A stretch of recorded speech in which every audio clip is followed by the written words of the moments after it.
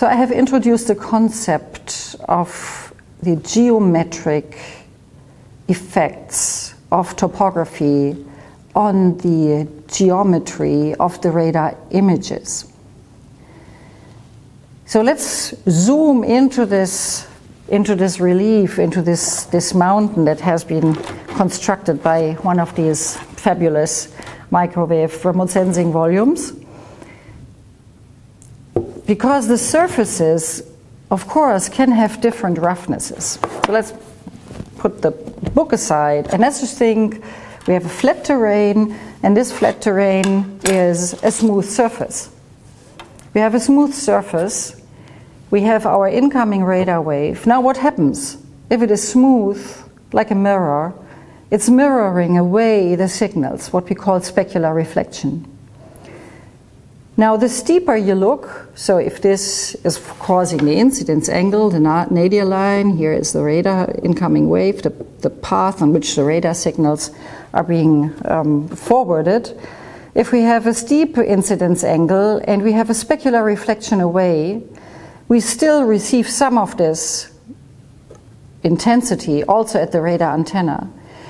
But the shallower the incidence angle, and we would call it the larger the incidence angle gets, and we still have a smooth surface, we still have specular reflection away, we will receive less and less of this transmitted power. The strength of this radar signal, the intensity of this radar signal is being scattered away from the radar antenna. So that this pixel would actually represent a very dark black pixel in the image because no radar intensity is being returned. So this is what's happening if you have a smooth surface. But now imagine we have the smooth surface like we had it here on this mountain. And now the incidence angle is, of course, dependent on the slope of your topography. So if you have a smooth surface and you have a tilted slope, what is happening?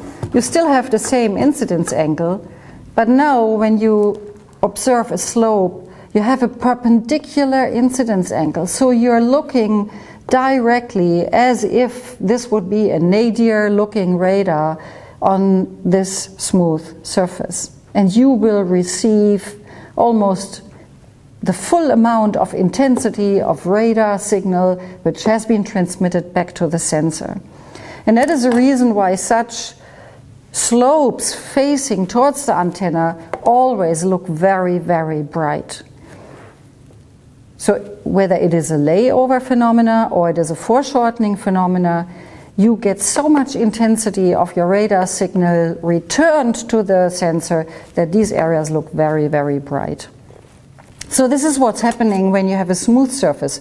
So for a smooth surface, the local incidence angle is extremely important. You have to know the local incidence angle. Well, fortunately, many of our surfaces are not smooth. They are crinkled like you crinkle a piece of paper. They are rough. Now, what happens if you have a rough surface? What's happening is diffuse reflection, diffuse backscattering. So now, depending, of course, on the resolution cell, on your geometric resolution, the radar signals are being scattered from all kinds of little tilted surfaces. So whether this is a gravel bed or it's a rough rock surface or it's a rough ice or snow surface or it's a rough water surface, this kind of diffuse surface, diffuse roughness is causing a diffuse scattering in all directions, which means the incidence angle becomes less important. It doesn't matter whether this surface is tilted or not, because you have diffuse scattering everywhere. So this would be the optimal situation if you want to measure something else like soil moisture. You don't want to have this influence of the incidence angle. So if you have a diffuse surface, like a rough soil surface of a field, then the changes of the radar backscatter are only related to the moisture content. So this is a diffuse surface. Now for ocean surfaces, I brought another example. We may have geometries that are very regular.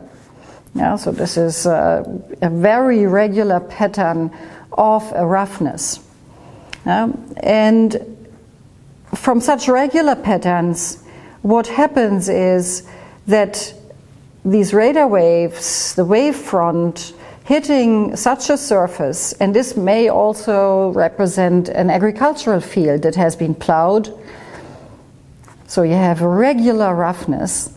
What may happen is that if this distance relates to the wavelength that is being used, that also all these little tilted slopes are causing very high radar returns, which is called backscattering, and you would actually detect on your radar image, ooh, there is obviously a roughness, but it is not a topography, it's not a tilted slope, but if I get such a high radar return, it has to be related to some kind of regular roughness phenomena, whether it is a wave pattern or some agricultural practice on the ground.